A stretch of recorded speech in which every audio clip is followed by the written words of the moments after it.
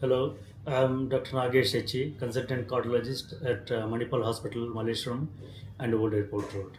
September 29th of every year is celebrated as a World Heart Day to create awareness among general population and also to stimulate the policymakers about the prevalences of heart diseases and the preventive steps to be taken because prevention is always better than cure.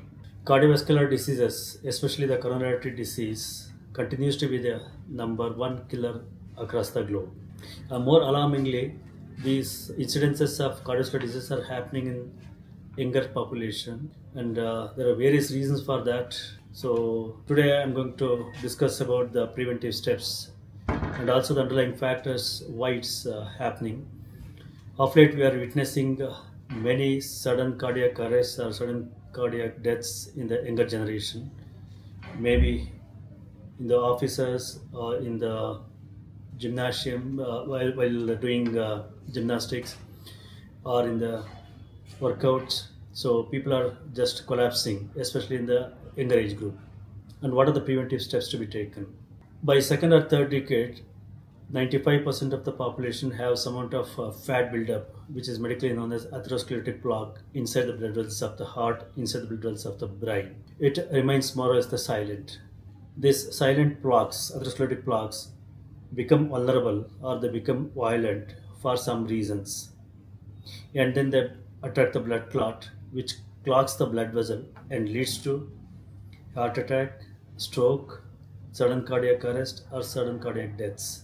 Why these plaques become vulnerable or they become violent and leading to these sudden deaths in the younger population, and how to prevent that? If you look at the pyramid of health, actually, sleep is the most important aspect which has taken a backseat in today's fast pace of life.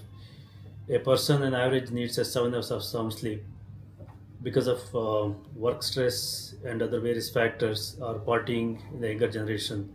So it has taken it has come down to around 5 to 6 hours a day, which is taking enormous toll on the physical health.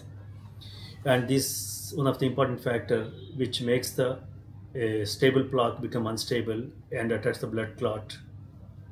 Apart from that, actually physical activity, the work culture has become from physical labor to mental labor, sitting.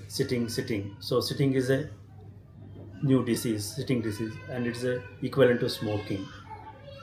So what I suggest is every 2 hours, please try to get up and walk around at least for 10 minutes and then start working, which is most important. Apart from that, actually, no need to go for any gym or things.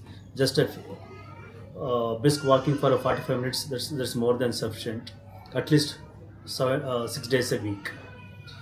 And then the diet is another. Quality and quantity matters.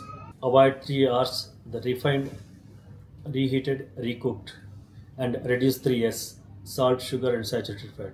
Quality and quantity matters. Never skip any medications.